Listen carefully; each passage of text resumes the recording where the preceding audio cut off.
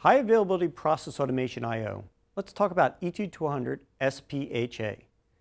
In this rack here, we have a high availability architecture. We're using redundant power supplies, which are going to redundant industrial scale and switches, which then communicate to our redundant AS410 controller pair.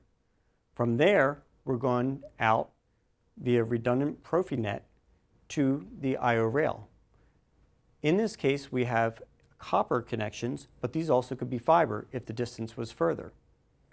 You can extend this here. This I/O rail can be up to 56 I/O cards.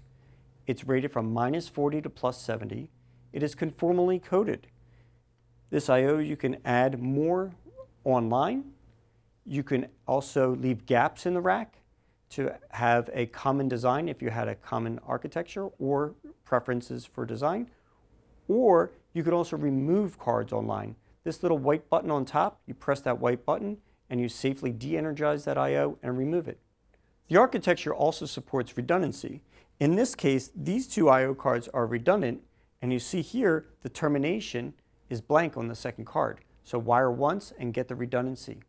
The I/O provides for analog inputs, both 4 to 20 milliamp as well as HART. The HART input cards are 16 channel and the outputs are 8. Let's talk about how we could fit the total of 56 I/O cards. You could actually mount this I/O vertically, and with that design, you would be able to fit the 56 I/O cards and possibly as many as 800 I/O in one side of a cabinet.